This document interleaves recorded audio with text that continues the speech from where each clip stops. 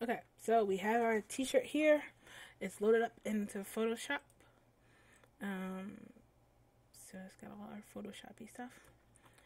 And we're going to double click. You see the texture is already in here. Now let's test some stuff out. I'm going to create a new layer. Let me move this up. Create a new layer. And I'm going to close this. Now we go to paint on our shirt. Let me find my brush. It's so small. Alright, so we have our brush and we go to paint on it. And you see it's coming out all jagged and gross. And that's not good. We need a nice, strong texture. So what we need to do is go back into this thingy here. And we're going to go to our image size, canvas size. And we're going to put it at, what was a good number for that? I want to say 2048, but 2048, hit OK. Don't worry, we'll resize this back later. And we're going to close this and hit save for yes. Now when we go to paint on it, you see it's nice and smooth. Now it's all up to you. How do you want to decorate it? What do you want to put on your shirt?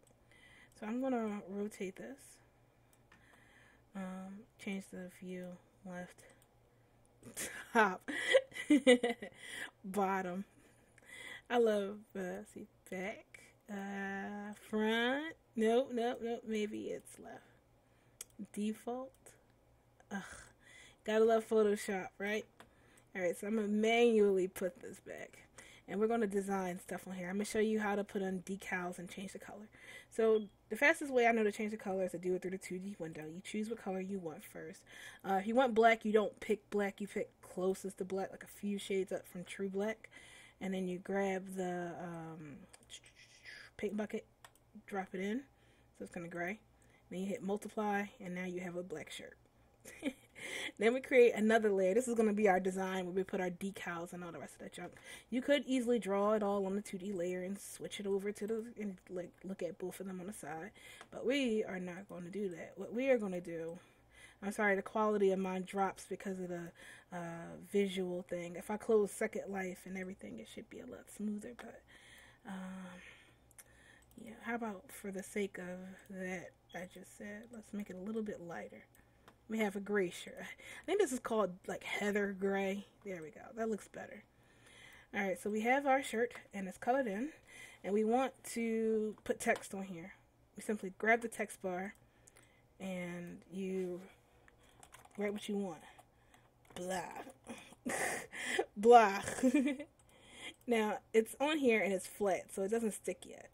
What we have to do is select the paintbrush and turn it into... Like, you'll get an error. It should. Oh, for Magog. Now what? There we go. You'll get this error. And say, okay. And then you merge it down. Now, when we move it around, you see it's on the shirt. And it's on the shirt down here. So... That's how you can do it that way. Now let's see if we can find some decals. I'm going to be right back and go find a decorative piece for it. Cool, I found a OKKO one with a transparent background.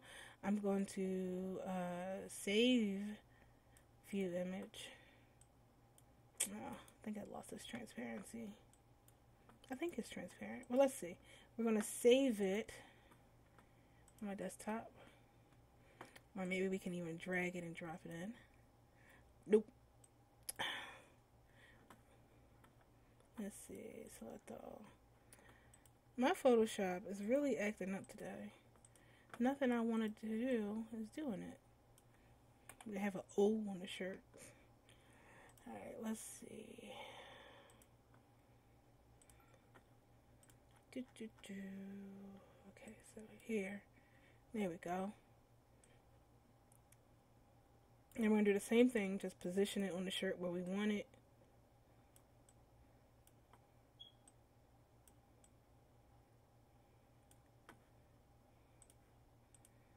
Okay.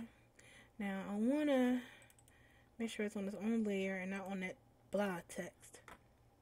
I'm going to go back. Alright, I think it's on there, right? Whoops.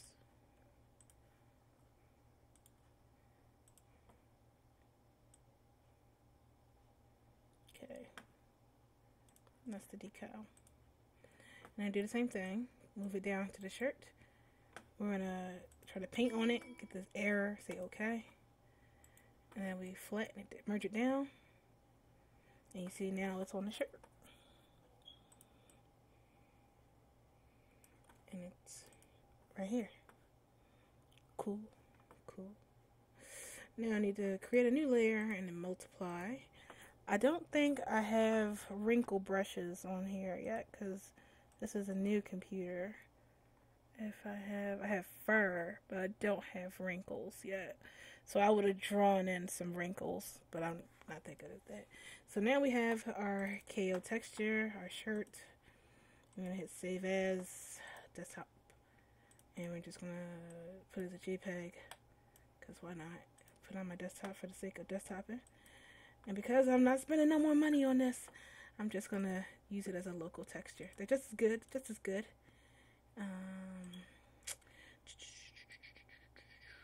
JPEG t-shirt. There, you see. Now we have a OK KO shirt on the decal. So yeah, that's pretty much it. It in a nutshell. How you make clothes, how you do the thing. So that's it for this video. I'm so sorry for how bad it turned out, but hopefully you guys can learn something from this mess. If it was too bad, then let me know, and then I'll try to redo it again over the parts that I started to mess with. Hopefully our next tutorial will be a lot better than this one.